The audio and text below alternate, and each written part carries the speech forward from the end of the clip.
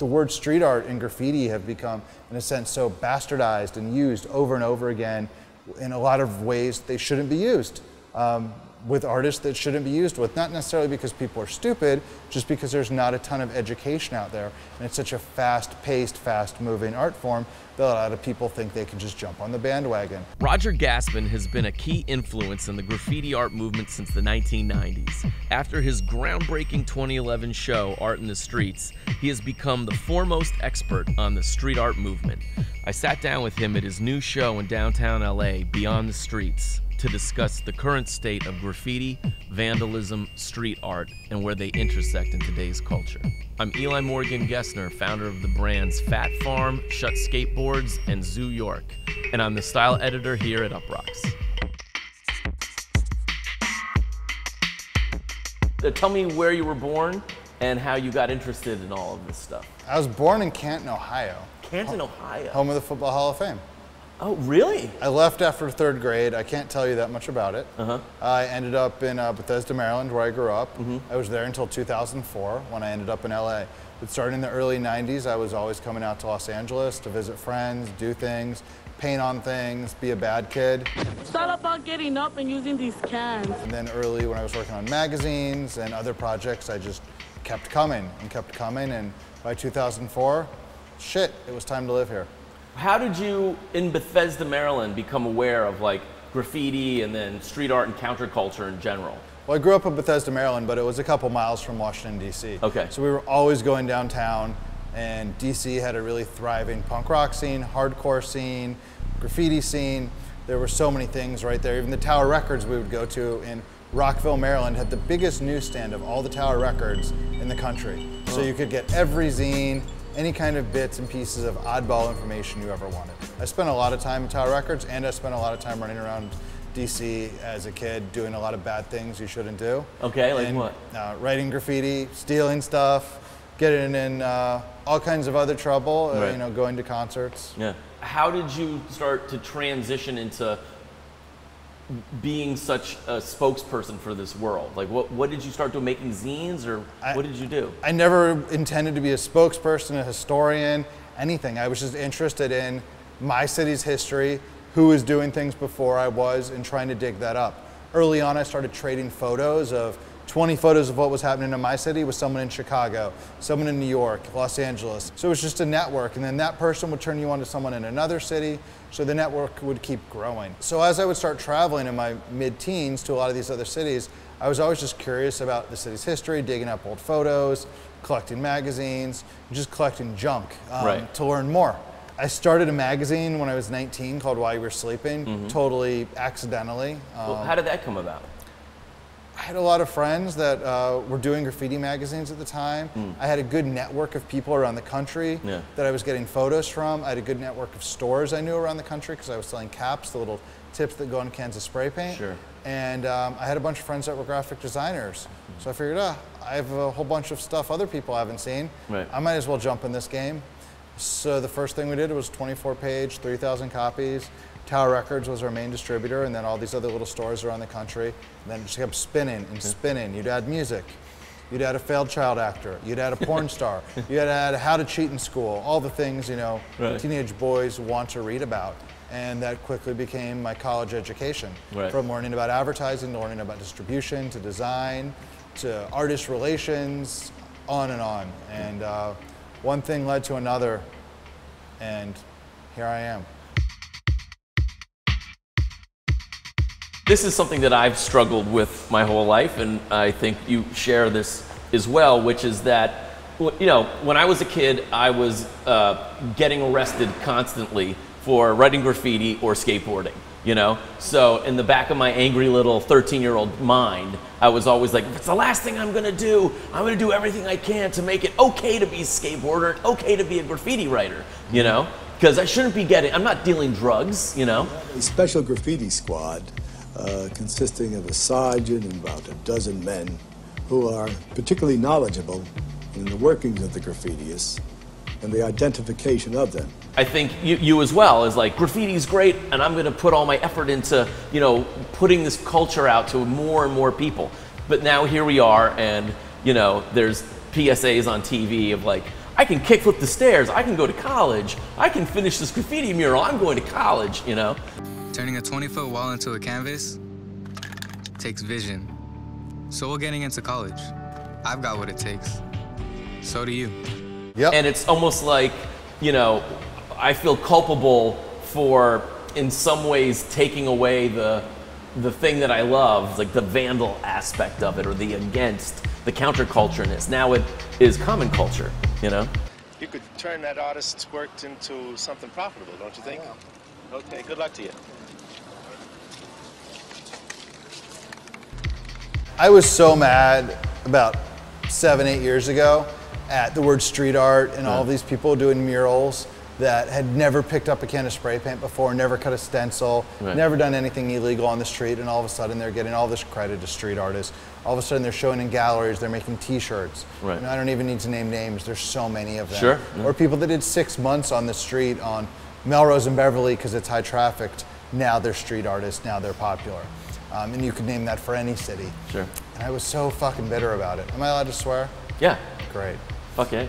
Good. Yeah. I was so fucking bitter about it.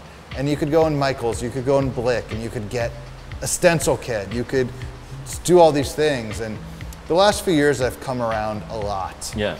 And I realize it's not necessarily that these people are bad or the general public or even the smart people are bad. There's just not education on it. And graffiti and street art have become so big, it's just an art form, and people are using the tools. And I applaud more and more public art, and I, in a sense now, applaud the culture's gotten so much bigger because it allows things like Beyond the Streets to happen and be successful. You just have to be cautious about how you do things and make sure there's enough of an educational aspect to it so people can leave knowing something, or they can look something up 6 months later when it's a memory that pops up on their Facebook. And make sure that information is out there for them to pick up on. So, so you're in support of these kids, the kids on the come up who are doing it traditional ways and having their little, you know, graffiti beefs and. Absolutely. It's the best way to learn. Keep doing it.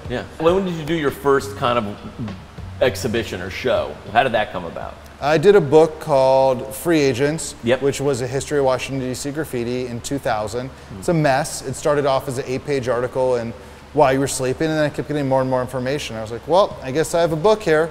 So that became my first book. And I figured, well, we might as well do a show of all this art. I think it was 2000, we did a show in DC, down in Georgetown, at a place called Museum of Contemporary Art, which was a nice little gallery. And that was the first show I did. Through that show, a Cool Disco Dan piece got placed in the Corcoran.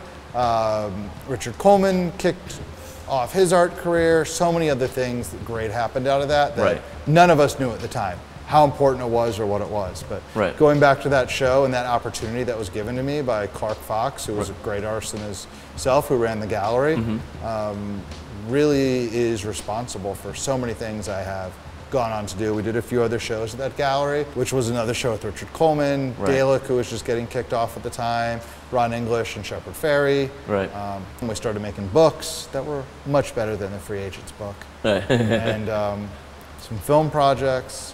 Cool Disco Dan. Yep, The Legend of Cool Disco Dan is a film project.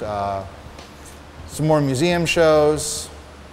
Some more stuff. You did a Hello Kitty show?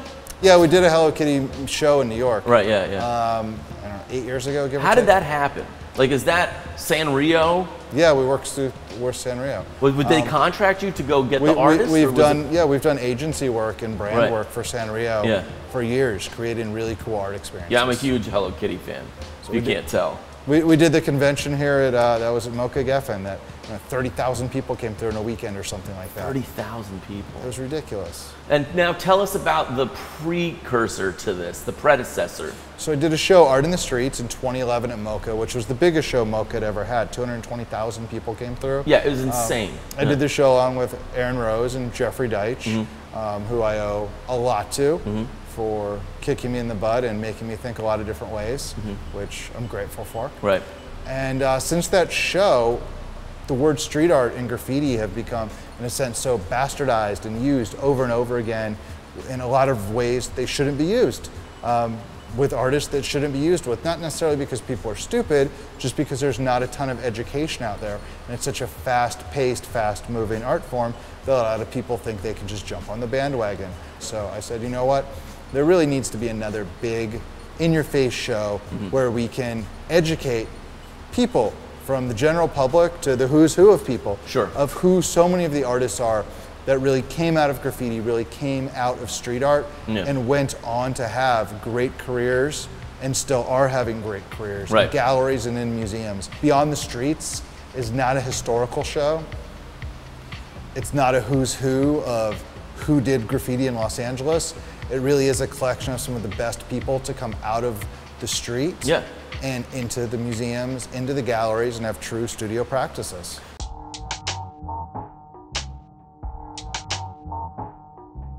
Tell us about this. Risk did this? Risk is one of the first Los Angeles graffiti artists, and so much of his work is usually letter-based, bold, bright, more in your face, neon. For this show, he wanted to do a play on Damien Hirst, where Damien Hirst's shark is the predator in the ocean, the cop car is the predator in the hood.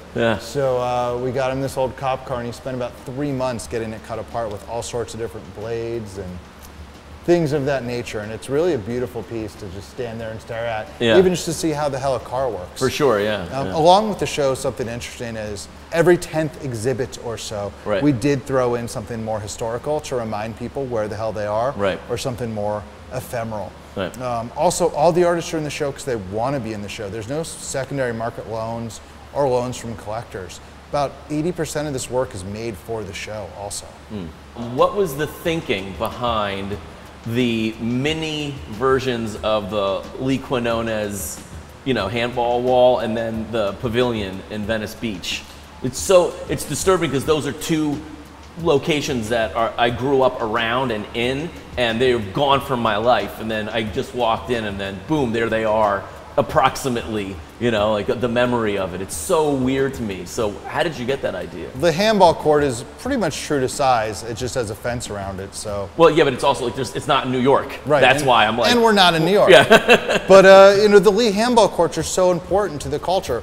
It's not really graffiti. It's not really street art. I mean, it is graffiti, and it's done by a graffiti artist, but I never saw them in person, but everything I know about them, and from talking to so many people, they were almost just destination locations for people to hang out at, see, memories, play handball against. It wasn't necessarily, oh, let's go look at that Lee graffiti. It's these just incredible handball courts. And I asked him if he would consider doing it again, and brilliant. He said yes, under one condition, that people can play it. So people have been out here playing it. Good. Which is great. And then, Adidas Skateboarding is one of our partners for the show, and they've been incredible to work with. And we really wanted to bring a skate element, as skateboarding and graffiti do have a lot of crossovers. I don't need to tell you. You could tell me more than I could probably know about that. Two of my favorite things. So with that being said, it was really important to really hone in on what a really cool Los Angeles thing was that had to do with graffiti and had to do with skateboarding, and it was sort of an instant answer on everyone's brain is the pavilion. Well, it's not really there anymore. So let's see how much space we have, and let's do a rendition of it. It's not exact size. Of course not. But it's true to form. It's in proportion. People love it. We had all the original writers come out and paint it. And the original skaters came and skated it. So many of the skaters have been coming out, and nobody's saying, oh, but this is this is that. Everyone's just loving it for what it was, understanding that we're treating it as art. We're not treating it as a graffiti spot. We're not treating it as a skate spot. We're treating it as a really important, significant cultural location and putting it in the context of the show. So a lot of people first are like, oh, you did the pavilion, huh? Like, I don't want, and then they get here and they're like, okay, I get it. And they understand the context it's in. And it's a thumbs up. And do people who are, obviously, there are people who are coming here who are just wanting to look at art and don't understand the culture. Do they understand? Does it have any meaning to them? Are they walk into the backyard and are like, what's this graffiti den? And then walk out? I talk to a lot of people, and a lot of them get it, a lot of them don't. But most of them stand on the stage and take a picture, sit on the bench, maybe scribble their name somewhere. So whether they get it or not, you know, I'm sure a lot of people that were the original pavilion walking through it, whether they were tourists or locals, didn't even understand the full significance of it. True. But they're still taking a photo, they're still getting it. Then I think a lot of them are getting it when they read the plaque on the wall. It's some of the most fun things I've seen. It's just walking around the blocks here, seeing how crushed all of the buildings have gotten. Just the stickers on the stop sign. Seeing that, you know, makes me feel good. Yeah, I was wondering as I was parking my car, driving around, I was like, is this part of the show? No.